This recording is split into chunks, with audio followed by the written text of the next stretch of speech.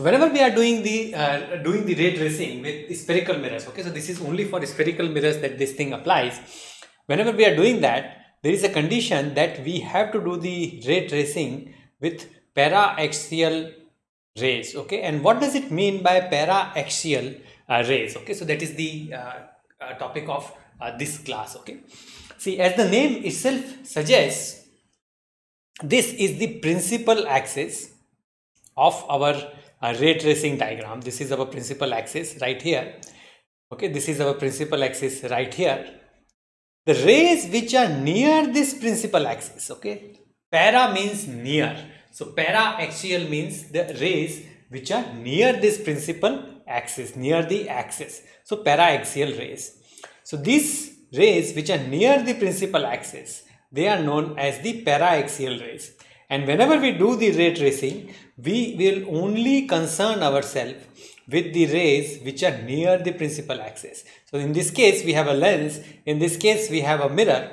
In both the cases, if we take the rays which are very far away from the principal axis, so for example this ray which goes very far away from the principal axis, this one, in the case of this mirror, this ray is going very far. In the case of the lens, these rays which are going very far, then these rays are not going to converge at our focus. Okay, so these rays converge slightly away from the focus. The rays which are at the very corner of the lens and the mirror, they converge away from the focus, and this is known as spherical aberration. Aberration means incorrectness. So this is the spherical aberration, and because of this spherical aberration, the rays which are not paraxial, the rays which are very far away from the principal axis, do not converge at the focus. Even though they are coming from infinite, even though they are parallel to the principal axis, they should have converged at the focus, but they do not.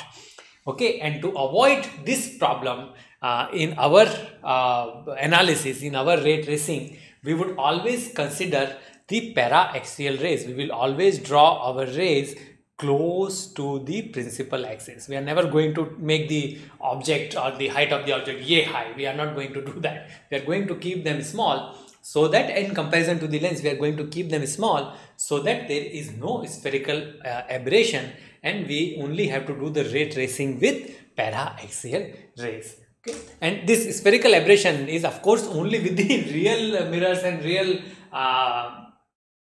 lenses. When we are doing the ray tracing on the piece of paper, it does not really apply, but when we are doing the experiments in the actual lab, this really applies. Okay, so make sure that your object is not very high when we are doing the actual experiments. Okay, otherwise this spherical aberration, this would come into picture, and you will not be able to get a focused image of the object. Thank you.